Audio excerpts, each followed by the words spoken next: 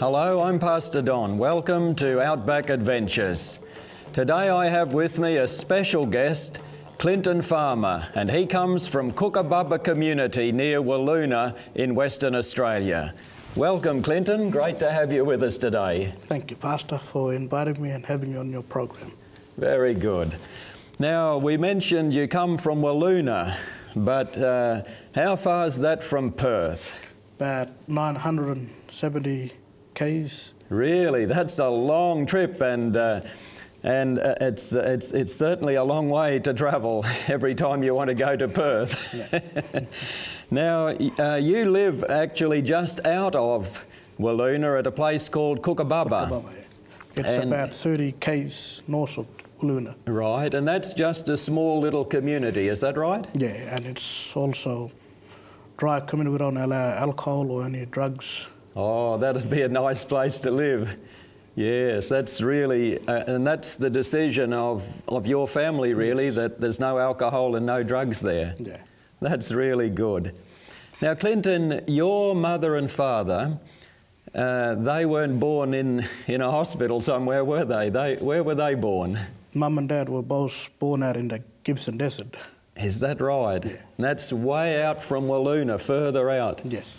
Wow. And so, as little children, your mum and dad with their parents would have really walked around the desert as nomads, is that right? Yes. And they would travel and live off the land. Yeah. So what would have been a day's activities for your grandparents then? They would go out and hunting for different lizards and different animals. Yes. And also gather fruits.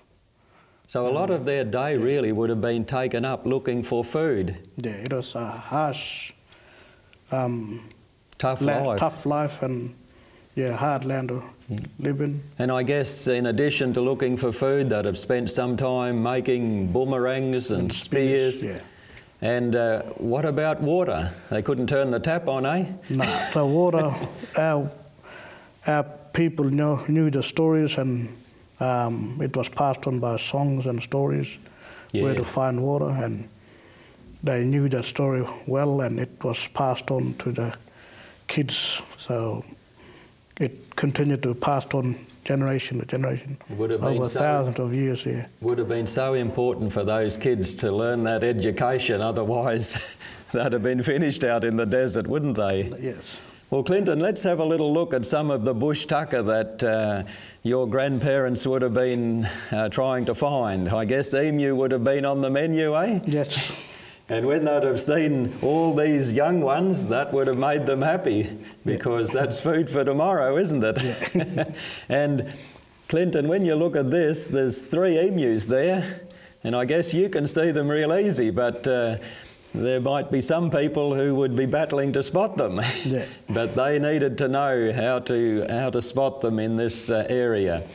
What's this one? That's the bush turkey. Yes, and that good one? That's one of the favorites, and it's better than KFC. Is that right? Yeah. And what's this one here? That's the hill kangaroo. Yes. And so malu or kangaroo, that would have been a staple part of their diet back then. And if they came across something like this, what would they have done? That's a hole where the sand going to live, and they dig that, and that's what they'll have, the sand going. Right, right. And that one would... This is a bigger one again. It's much bigger than the sand going. So they would have eaten all sorts of lizards and goannas out there. That would have again been... And also snakes. Yes, right, right. And what are these? That's a witchery grub. And where do they find these? Old people dig them up from the roots of the trees. Yes, yeah. Well. And then honey ants? Honey ants, yeah. That's a lot of work getting honey ants out, isn't it? And you said that often they'd have to travel a long way looking for honey ants. Yeah. So the old people would have got a lot of exercise in finding their food, wouldn't they? Yes. They would have been very fit people, I would imagine. Yeah. And there's a close-up of a honey ant. And now this one. besides the animals and the birds and the lizards, the people back then ate a lot of fruits and roots and seeds and so on. What's this one? That's the quandong. Yes, and that's quite a prized piece of food, isn't it? Yes. And then this one? Yes, in our language you call it wamula, and it's a good eating too, one of the desert fruits. And so that's the inside of it. Now, which part of that do you eat, Clinton? The outside, inside the seeds, and that we clean that out, and we all you have to keep the seeds away from your eye because it'll burn. Oh. And the old people will eat the outside. Yeah. Yes. And this one, what's this? That's the sweet potato. I've tried this just recently, and I really think this is the ice cream of the desert. It is nice and sweet, yeah. Well, thank you for that, Clinton. We're going to take a little break now, and when we come back, we're going to talk about an interesting connection between Clinton and the last of the nomads.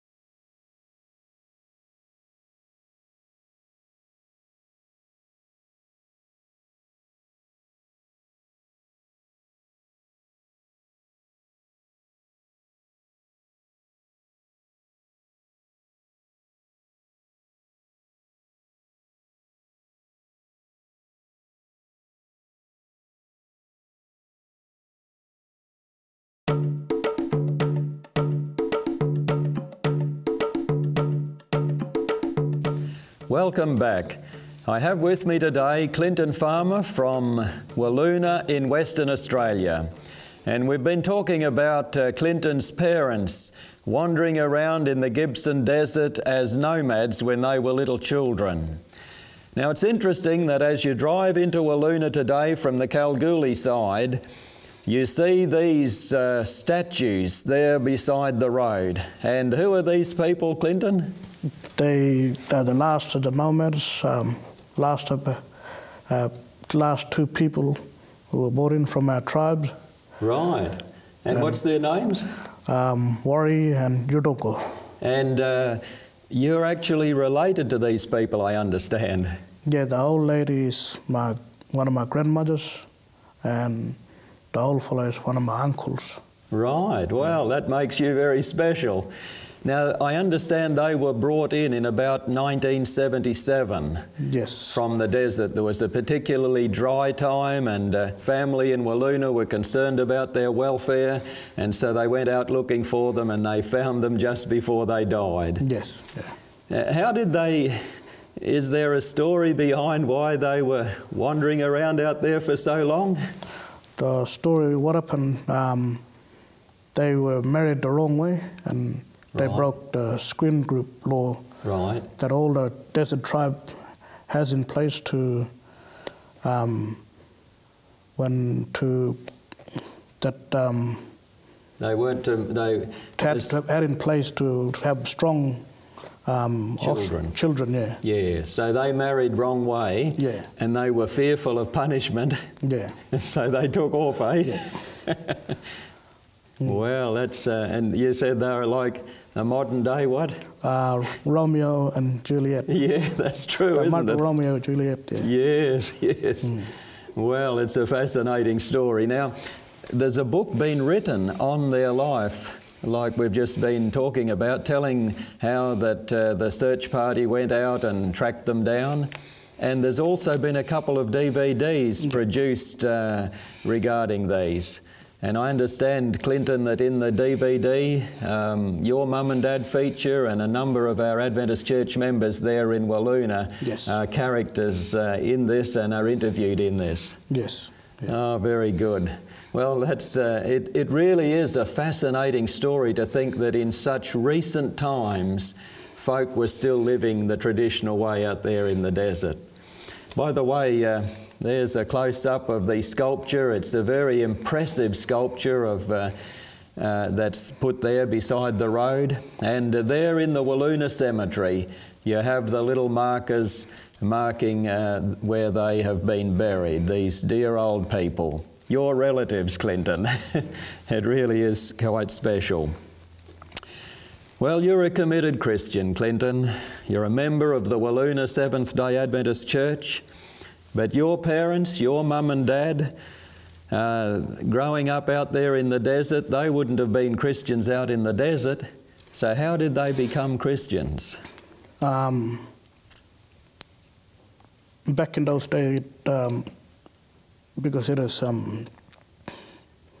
the climate was changing and it was getting hard to live out in the desert, and our people started to move to the west, and they heard stories of a small gold mining town, which is Walloona. Yes. And they also heard stories of missionaries opening up where most of our people in the desert was going to. And so that's the Seventh-day Adventist mission there. That Adventist mission Pastor Dudley opened up by Pastor Bourne. Yeah. Yes. He was known to our people as Daddy Bourne. Yes, yes. Yeah. And so as the folk came and lived in there at the mission, Daddy Vaughan would have told them about Jesus. Yes. And about the soon coming of a Saviour. And that must have brought hope to many of these people to know that there was a God up in heaven who loved them, and a Saviour who came and took their punishment so that they could have eternal life. Now, your dad as a young man had an amazing experience out in the desert one time. Can you tell us that story? I think I must have been about 9. You were 9? Yeah. And, yes. So you were out there. Dad wanted to take our families back to the desert and just to go and, you know, see where their kids came from. Yes. So that's why I went along with Dad. And on the way out, one of the boys got sick. And, well, in our culture, we got our own medicine man. Yes. We call him Mubber man. And a bit like a witch doctor in some other cultures. Yeah. Yes. And they was trying to fix this young fella. He was like, he was unconscious, you know. Yes. And they tried all they can, tried their best to fix him. And so they remembered Dad, you know, who he was a Christian man, you know. And the family asked Dad to pray for him. And I was right there standing with Dad when he knelt beside the boy when he's laying there on the blanket, and Dad prayed for him, and then he got well then. Well. Yeah. And that made a big impression on those people, is that right? Yeah, they really felt that the God of your dad had the power. Yeah. And I heard that they respected your dad ever after because of that experience. Yes. It's really wonderful, isn't it? And God does answer prayer. God is real, and He does help us, that's for sure.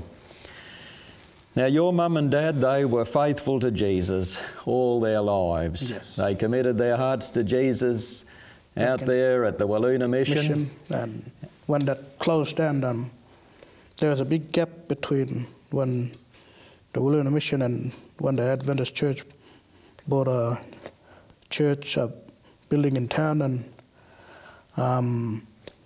in that gap we used to worship at our house, Sabbath, So your mum and dad kept the church going, really, after the mission closed until the church was built in Waloona. Yes.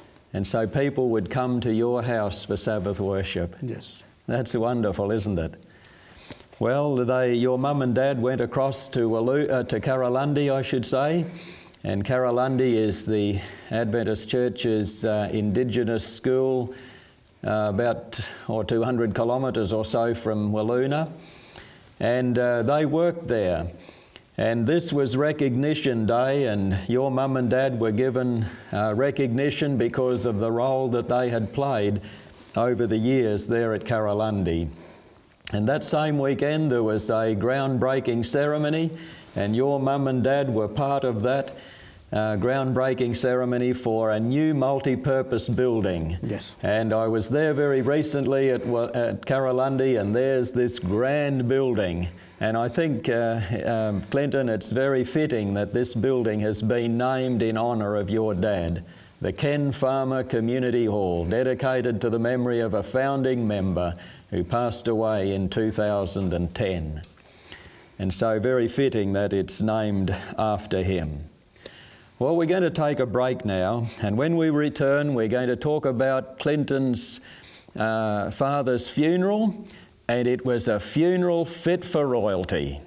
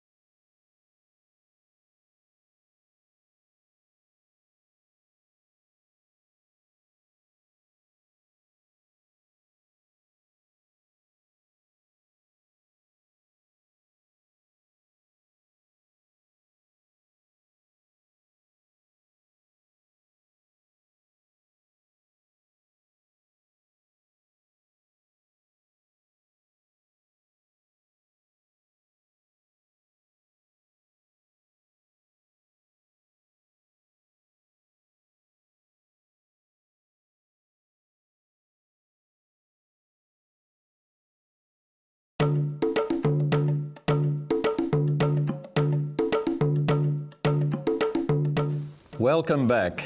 I have with me here in the studio today Clinton Farmer from Waloona in Western Australia. Last year something very sad happened to Clinton. He lost his own dear father. He passed away. And Clinton was the one largely responsible for planning the funeral. And it was a funeral fit for royalty. Let's take a look at a few pictures. Now, Clinton, what do we see here? These don't look like Aboriginal people here. The warriors you see there are Fijian warriors, boys. How come Fijian warriors involved in an Aboriginal funeral out in the desert? Because there were a few Fijians stayed and worked in Waloona for a long time, and they became part of the family. Right. And your dad helped them? To stay there and there to choose and honour someone in the community to become a high chief for them. And that's, they chose Dad to be. So your dad was made a Fijian high chief? Yes. That's quite special, isn't it? Yeah. And so that's why this ceremony, as the coffin was being carried down there. And then out at Kookaburra, they set up this big tent, And what you say, about 2,000 people came along to the funeral. 2,000 people. Many of those would be from way out in the desert, as well as government and mining people. There was quite a few white people there, I remember, at the funeral. Yes. And the service started about 8:30 in the morning, and with all of the activity, it was still going by dark time at night. Yes. Not actually the funeral service, but the burial part, and then the Fijian ceremony afterwards, and then the meal that the Fijians put on. Yes. But there's some of the crowd of people that have gathered there for the funeral. And you can get some idea of the size of it by all the cars in the procession that came in from Kookaburra to the Walloona Cemetery. And there we see the grave there, all beautifully decorated. Now, Clinton, you said to me when you were planning the funeral that you wanted it to be a real Christian testimony. Yes. And what did you do to make it that? A lot of prayers, and I just wanted to use that time to witness to so many people at that time. Yeah. And a lot of people, I think, heard positive messages about your dad's faith in Jesus, his hope of the second coming. Yes. And actually, I don't know whether you noticed, but when up the front of the tent there, they had the big banner of the second coming of Jesus hanging up there all through the funeral service. And then what did we give to all of the people that came? The second coming postcard. Yes, that little postcard. Every person got it as a memorial of your dad's faith and his hope in the second coming. Yes. And so I think your aim of sharing his hope certainly was fulfilled. They had some Fijian ceremony there. And then there was meal, as we mentioned, and it was after dark when the last folk were getting their meal. Yes. But it was certainly a memorable day. Now, Clinton, you've had a special privilege. Pastor James Allagapan was going up to Papua New Guinea to run an evangelistic series, and you went along with him. And did a few people come along to the meetings? There are thousands of people. Is that right? To see the number of people, it blew me away. Yes. To see the people hungering for the truth. Yeah. Well, yeah. Well, that's a great experience. And the people up there, how do they compare with your people, do you think, like culture-wise? While I was there mixing with the people and talking, getting to know them, I noticed the culture is similar to ours. Right. And it made me feel at home. Yes. Yeah. Only the difference was the land was nice and green. Yes, because you went in the Morribee area somewhere, didn't you? Yeah, so it's all luscious and green there. Yeah. But the people have a real burden to share Jesus, don't they? Yeah. And that's exciting, it really is. Now, Clinton, can you tell us a little about your work? Because you're a working man, you really run a business, a big business. Yeah. And what is this? It is a project started by Dad. We have a sandalwood. That's actually the sandalwood tree, isn't it? Yes. Now, where do you harvest this sandalwood? Out in the desert. Way out, eh? Yeah. What, about 8 hours drive out from Walloona? Yes. That's a long way out. That's way out into the direction where Dad was born, yeah. Yes. Yeah. And this sandalwood, what do? You just cut down the trees and take them all, or what? We use a tractor to uproot the tree. Right. And we cut it up into small sizes and debark it. And we load them up on pallets. And right. what they do with it then... Is there plenty out there? There's a lot, yeah. Right. When we pull out the trees, we replant. Oh, right. And we leave 10% behind. Right. We don't pull all the trees out, and yes. And we do it in a way in a sustainable way. That's wonderful. Yeah. And we'll just go to your big shed there that you have at Kookaburra. When you bring it in there, I've been there one time and you were on the circular saw there, sawing it into lengths, and then it's loaded onto these pallets, and then the forklift comes and puts it onto the big semi-trailers to take off. Yes. But Clinton, what do they use this for, firewood or what? They use it, sand had been used for thousands of years. The Egyptians used it. Really? And nowadays they use it for making perfume. It's used for aromatherapy. Making soaps, shampoo, all kind of stuff here. So it's a very sought after product then. Yeah. Yes.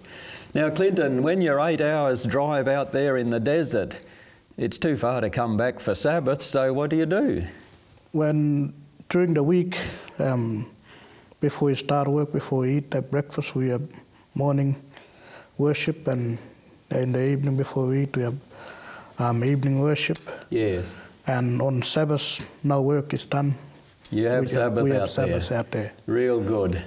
Now, Clinton, our time is nearly gone, but I want to ask you, you have a vision for the people out in these remote communities. You're related to many of them. What's your dream? One day I'd love to go out into the desert and tell our families, our people about the truth that Jesus is coming soon. Very good. Well, that's a wonderful dream, and may God bless you as you share with the people, your families out there in the desert, because they need to be ready for the coming of Jesus like everybody else all over this earth. God bless you.